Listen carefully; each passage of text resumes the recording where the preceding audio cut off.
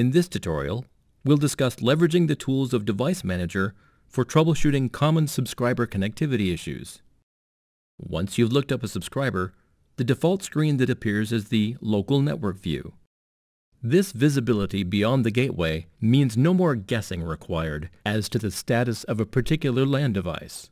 Thus, if a subscriber is reporting that he is able to get online from some LAN devices but not others, understanding the connection status of those devices from the home router's perspective is extremely powerful for troubleshooting purposes.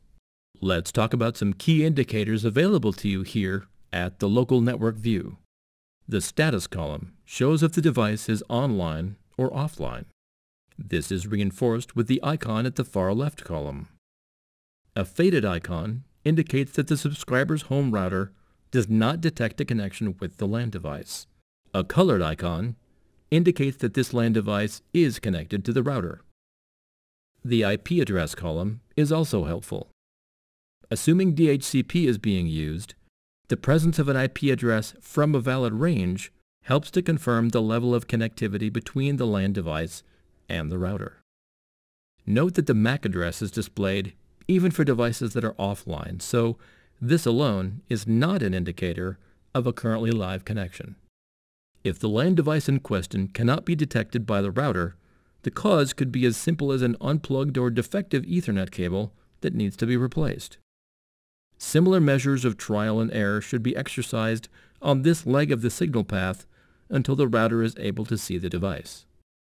If the LAN device in question is connected via Wi-Fi and the signal strength is low, that alone may be the cause for your subscriber's call for support.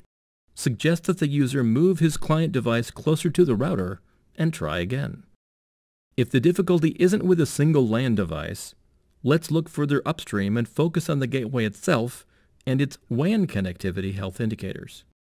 The banner line near the top of the screen shows basic device information here in these boxes to the right.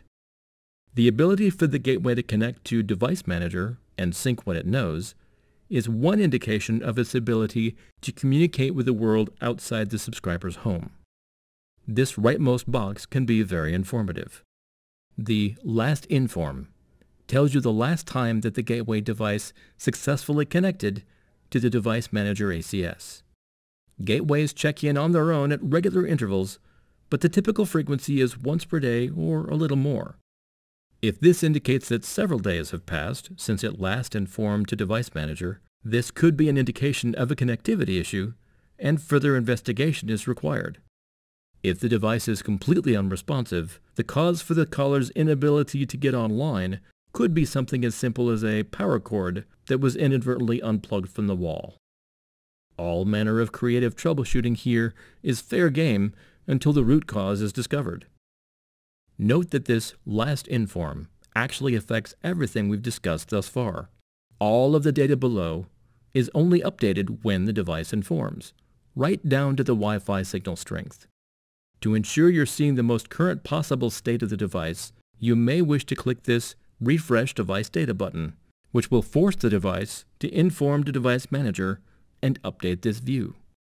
Continuing with our connectivity health assessment of this gateway to the outside world, we'll move away from the Local Network view for a moment and visit the Gateway Status screen. In the Device Management drop-down to the left, select Gateway Status. Most of this screen is dedicated to indicators of the line health between the gateway and the central office.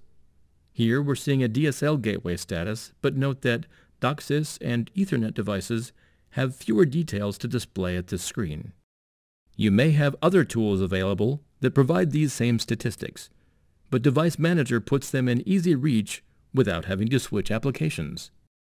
The tolerable norms for these indicators will vary based on the end-to-end infrastructure of your organization. You'll want to consult with your superiors about cautionary thresholds for each of the stats represented here that should trigger some form of escalation to investigate potential CO or outside plant issues.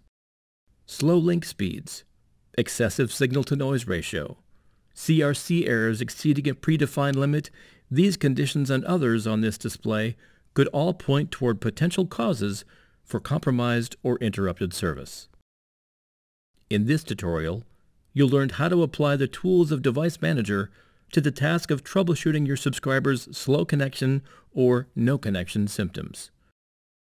Take a moment now to log in to Device Manager and explore these features firsthand.